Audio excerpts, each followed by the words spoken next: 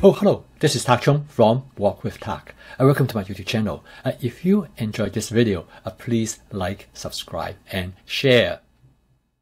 I remember some time ago, I was at a supermarket standing in the produce section right in front of the cauliflowers. I overheard two persons was talking to each other. One person said she would never buy any cauliflower because you have to throw away so much of it, the leaves and the stems. In this video, I'm going to show you that you don't have to do that at all. In fact, you can use every part of the cauliflowers. As you can see here, that lady is completely right because there's a lot of leaf on these cauliflowers. In the past, I would throw them away, but I don't do that anymore. As you can see in this cauliflower, the leaf actually is in very good condition. I can easily use my knife to trim off the leaves. So I'm going to set the leaf aside, and now I'm going to cut off the floret from the cauliflower. The floret attached to the stem of the cauliflower, and they are easily to be trimmed off by using my vegetable knife. And next, I cut the floret to the size that it will be suitable for you to use in stir fry.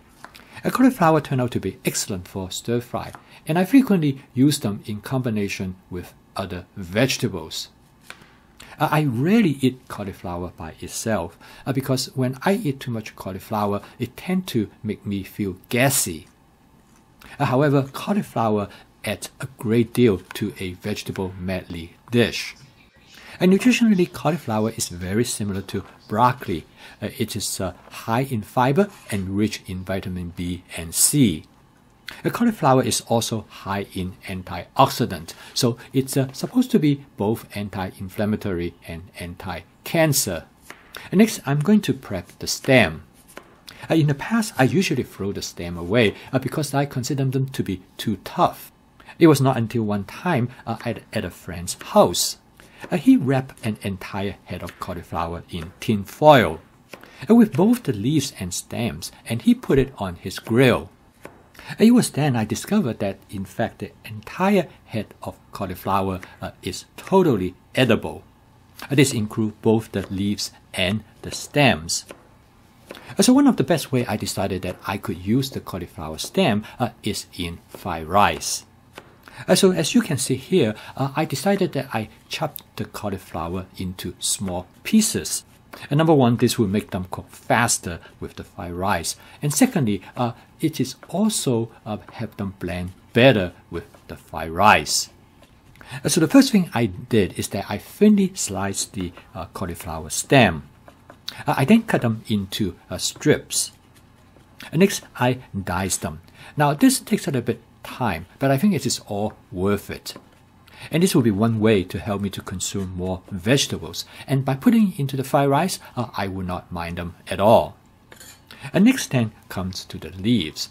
I decided that I would do the same thing. I would cut the leaves into small pieces so that I could also use them in fried rice. In many ways, the leaf actually has great resemblance to cabbage. In many ways, the leaf actually remind me a little bit of bok choy. The stage of the leaves sometimes depend on the cauliflower. Like in this particular case, the leaves is in very good condition. And sometimes the leaf could be a little bit wilted, but in this case, it is not at all.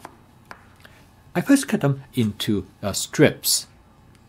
As you can see in this cauliflower, there's actually quite a bit of leaves. It would be quite a bit of a waste if I discard them. I next then cut the leaf into small pieces. Every time when I cutting these leaves, I was thinking back in the past, I used to throw them all away. It is funny that the way how we used to do things are based so much on tradition. In fact, until that time when I had the cauliflower leaves and stems at my friend's house, I would have never thought of saving them. And now I save them every time when I prep cauliflower. In the next video, I'm going to show you how I'm going to use them in fried rice. Thank you for watching. If you enjoyed this video, please click like, subscribe, and share. I'll see you next time.